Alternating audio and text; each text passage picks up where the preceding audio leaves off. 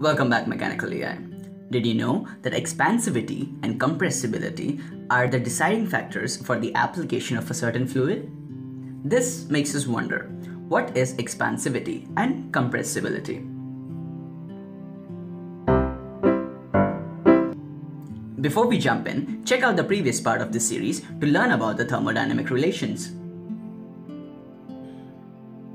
Now, expansivity, or more technically volume expansivity, is the fractional increase in volume of a solid, liquid or gas per unit rise in temperature.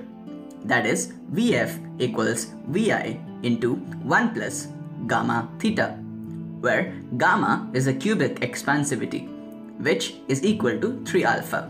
Alpha here being the coefficient of thermal expansion. Isothermal compressibility, also known as coefficient of compressibility or simply compressibility, is a measure of the relative volume change of a fluid or solid as a response to a pressure or mean stress change. It is denoted by beta. The credit of uniting these quantities goes to Julius Robert Mayer. He derived a relation between specific heat at constant pressure and the specific heat at constant volume with coefficient of thermal expansion and isothermal compressibility. This relation, in his honor, is called the Mayer's relation.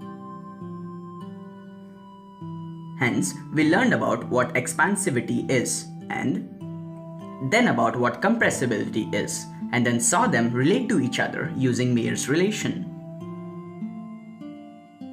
So like, subscribe and comment with your feedback to help us make better videos. Thanks for watching.